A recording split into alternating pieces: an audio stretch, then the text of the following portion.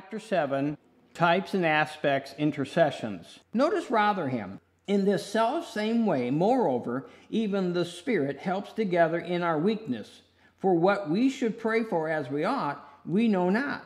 But the Spirit itself makes intercession with sighings unutterable. Panem. And in like manner the Spirit also helps our weakness, for we know not how to pray as to the degree necessary, but the Spirit himself intercedes mightily for us with groanings unutterable. EBM. In the same manner the Spirit also jointly takes hold with us against our weakness. For the thing, what we might pray for, according to the proportion it is necessary, we have not seen and know. Moreover, the Spirit himself is making intercession over it with inexpressible groanings. This verse tells us that the Spirit of God is doing something. Notice the Greek text, ta, pneuma, sunantilabanetai, te, asthenei, humon, which is the Spirit grasped together with our weakness, or literally in the weakness of us. This is the Greek present middle passive definite third person singular verb of the Greek word sunantilambanomai, meaning here with this grammar, he grabs together with for himself. Note also the 27th verse, present indicative active intercedes and on behalf of us, which comes from three Greek words, soon, together with, and anti, placed in front of, and lambano, to take. The main verb here is the verb thought, to take. The other two words are to assist the main idea of the verb of taking.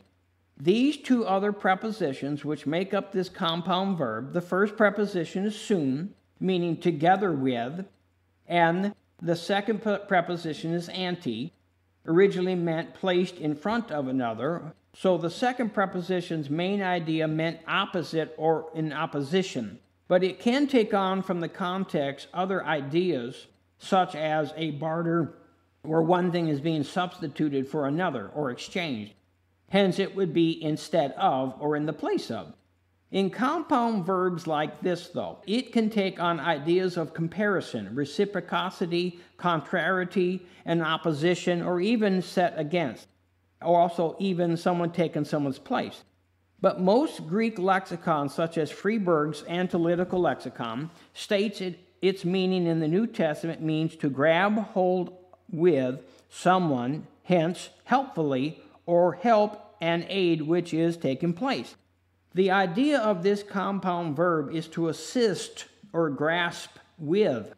So if we look at the setting of the verb in the context, it looks like this. Ta, pneuma, sunantilabanetai, te, asthenei, humon. The Spirit he takes or grabs together with in our weakness. And again, there's a sentence. We don't take the sentence apart and just take a word. Notice again, this literal translation may sound a little strange to our English ears. That is, the Spirit takes or grabs together with in our weakness. But we can see that the compound verb is attached to another noun idea in this context. And that's the point that has to be understood. It does not stand as a thought by itself. So, sunantilabanetai does not stand by itself in this context. The compound verb is not to be thought of only by itself. In sentences, verbs are used to express ideas together with other words in the sentence. And here, in this context, the noun phrase, tein, asthenei, humon, is the dative singular feminine noun meaning weakness. Here also, the article is placed with the noun emphasizing the certain weakness, not just a quality of weakness, but a certain weakness. So he's trying to point out a certain kind of weakness here. And then the genitive first person plural pronoun is used of us or our. So together making the complete thought to mean he, the Spirit, takes or grasps together with in the weakness our, or in our weakness. Or the Holy Spirit is grasping together with it the weakness, which all humans possess. Even though we are born again, we still possess this problem. The next thought in this context gives us the explanation, what is this weakness which all Christians possess?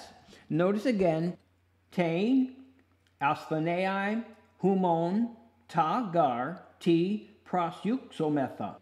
In the weakness hour, for the what we might pray for. In most languages today, the word what refers to the subject of something. The word how describes the means by which something is done. God's word is telling the Christian, we, the believer, have a weakness. And as far as that goes, so does every human. We do not know everything. And even if you were a mature Christian and developed spiritually and have grown spiritually to the place of walking out of your human spirit hand in hand with God's Spirit, where you might have a greater possibility to know and perceive things, but we still all have this weakness. And here in this context, which is stated in Romans 8, we do not know what to pray or intercede for, or you could say the subject matter of prayer. We do not know to the extent necessary to pray. And remember, this context is not talking about supplications or the prayer of faith or the prayer of submission. It's talking about true intercession. And remember that it's speaking to born-again, Spirit-filled New Testament Christians, those who have the Holy Spirit in them. The main point in this verse here is that we humans all have a problem. We're not all-knowing. We're not omniscient. In this context, there is a singular words and plural words which represents people and individuals. In this verse, the word we is plural and means Christians. So we, the Christians, have in this verse one weakness. It is stated, we do not know what to pray as we need to. Does that mean in every kind of prayer we have this weakness? In the prayer of thanksgiving, in the prayer of supplication, in the prayer of submission? Think about it. In the prayer of faith, we don't have information, so we can just, no, faith pleases God, and we need to grow in faith. No, of course not. This is not true. Faith comes by hearing, and hearing by God's word, and it is written down for us to know His will so that our faith may grow up into the knowledge of God. But what if God's word does not give us truth about a subject? Then we cannot know it to do it. And what then?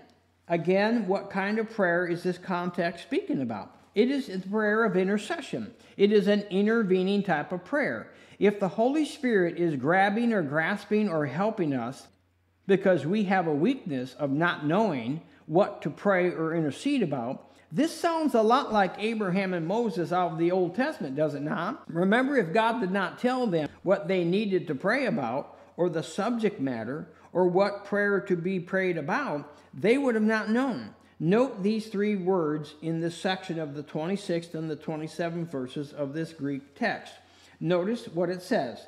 Ta pneuma sunantilabantai, te asthanei humon, then ta pneuma huperentukene stenagmois, then tu pneumatas hati kata thean intukene. The first one being the Spirit jointly takes a hold with us against our weakness. The second one, the Spirit intercedes on behalf with sighs. The third one, the Spirit, because according to God, He intercedes. In these Greek sections of these 27th and 26th verses, it says the Spirit He grabs or takes a hold together against. With us, but it says in the complete sentence, with us in the weakness or our weakness. The article is used in the Greek to point out to us a certain weakness in reference to intercession, which all humans individually possess, which is a prayer to stop or alter some coming danger. It says the Spirit grabs a hold in our weakness. Our weakness is stated here. We do not know what to pray, or literally according to the proportion it is necessary. We have not seen and know. Another thing necessary in this context to get the sense of these verses is to point out here the word pray. The word pray is prosuxometha, and this Greek word is the aorist middle definite subjunctive first person plural verb of the Greek word prosukami, to make or offer prayer to. The grammar of this Greek verb here in this context, prosuxometha, being first the Greek aorist tense, which shows us a point in time or an event of prayer.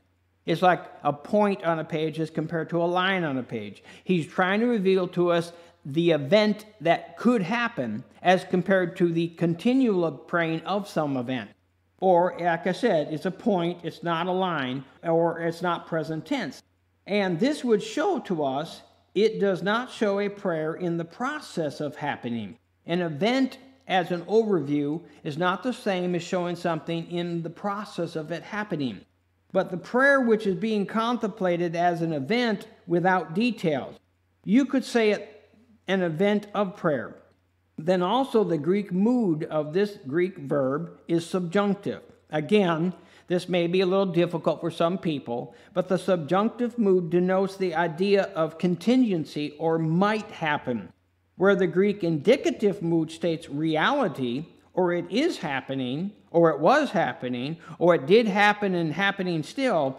This subjunctive mood states possibility. That is, it's possible to happen. It's possible to be prayed. And in this case, it would be possible to intercede. It does not mean, though, here in this context, prayer is happening, or prayer was happening, or even prayer has happened and still continues happening, which other Greek moods would reveal to us if they stood here in this context. But that prayer conditionally might happen. That's why it's subjunctive. It's trying to reveal that prayer might happen, which in a sense means it could under some conditions happen. And that being intercession might happen under some conditions. And this section goes without saying, this is God looking at us Christians interceding. So this Greek grammar means that we might make intercession, that is, we might not also. And the implication here is, if the condition does not change, and we have seen what is stated in this verse, which speaks of the condition, for we know not what we should pray as we ought. Rotherham states this, for what we should pray as we ought, we know not. Pannon says, for we know not how to pray as to the degree necessary. The EBM text says, for we might pray according to the proportion that is necessary. We all have a weakness, and these verses are pointing out the human element. We all have a weakness of not knowing the needed information that's needed to pray. And as I have noted, God gave to us His written word to have us to know His will so we would not be ignorant. Note again, it said in the context that we, by this subjunctive mood, we might pray. Let also look at this grammar of these three Greek words for intercession here. The first word, sun ante lambanetai, this is either the middle or the passive voice because it's passive definite. It is the present tense definite third person verb. The second word for pray, huper entukene, this is the present indicative active third person verb. And number three, entukene, this is the present indicative active third person singular verb. If we look at these three Greek verbs in these verses, we will notice something about the person called the Holy Spirit interceding. First, the number 2 and the number 3 verbs. These verbs have the same Greek grammar in the Greek text. These two verbs both have active voice in the Greek language.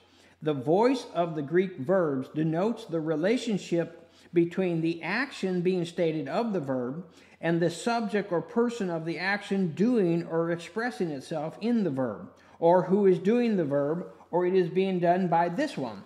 Here, the active voice means the subject or person, the Spirit, is the actual doer. You could say it this way. The Spirit is the initiator of and the actual doer of the action here called intercession in these two verbs. And in the second word, He is doing intercession on behalf of us Christians. The number 1 verb has a definite, which is the Latin word mean laid aside, which basically means it's lost its sense of its ending, meaning that to the Greek voice, middle or passive, which causes its voice to be actually in effect an active voice also here. So the Greek text in this context tells us in all 3 verbs describing intercession that the Spirit of God is the initiator and the actual interceding one. Then we can go on and figure out why this statement. Notice the EBM text in Romans 8:26 and 27. But in the same manner, the Spirit also jointly takes a hold with us against our weakness, for the thing what we might pray for, according to the proportion it's necessary, we have not seen and know. Moreover, the Spirit himself is making intercession over it, with inexpressible groanings. 27th verse, but the one searching the heart fully knows what is the view of the Spirit, because according to God he intercedes on behalf of the saints. Now let's look why. The number one statement says, against our weakness. For the thing what we might pray for, according as it is necessary, we do not know. The second statement says, over it, that is, over what we don't know, with inexpressible groanings. And the number three statement, because according to God, he, the Spirit, intercedes on behalf of saints. The number one statement tells us why the Spirit is starting intercession. He is grasping together with our weakness, because we do not know what to pray or intercede to the degree that is necessary. The number two statement tells us that the Spirit is making intercession over it, our weakness, that is, the weakness we are not knowing what to pray about. And number three, the statement tells us when the Spirit of God, he himself, is interceding, he is doing so according to God. So the Spirit of God in the earth, in the heart of a believer, and God in heaven are working together to make intercession on behalf of the Christian upon the earth. But these verses do not state here in this context, when we the Christian know to intercede, because there is a problem to be interceded about, the Spirit grabs together with us. It does not say that in this context. It says he, the Spirit of God, takes hold with us in the very weakness, which we all have. We are not omniscient. We do not know everything. Also note the phrase in Rotherham, Panem, and the EBM text. Rotherham states it, we don't know. Panem states it, for we know not. The EBM text is more literal. We have not seen and know it. In other words, we have not seen it. That is what we're supposed to pray about or intercede about, and we still do not know. This phrase beneath the English text in the Greek phrase 26, uk oidomon, we know not. Oidomon, the Greek word, which is a verb, which is the perfect indicative active first person plural verb, literally meaning here we have not seen or perceived and know it, which means we do not keep on knowing it because we have not seen and perceive it. That is to say, in the time of intercession, or when we need to intercede as to stop or alter some event or some bad thing happening so as it will not happen. We have not seen, or you could say perceived it. And so not knowing what is to be interceded about, to intercede to the degree which is necessary, that is to stop it or alter it. And this is so because, again, the word intercession means to intervene or stop something. When intercession needs to be prayed, when something needs to be stopped or altered, the what or subject is our problem. We don't know what it is we need to pray or stop. Again, we do not know what to pray or intercede about. So the thought of this 26th verse is us not knowing what to intercede about, and God's word calls it a weakness. But Jesus and God in heaven, and of course the Holy Spirit who is taking Jesus' place in our hearts, they do know what to intercede about. Also note there is a qualifier in the section on the what idea or the weakness thought.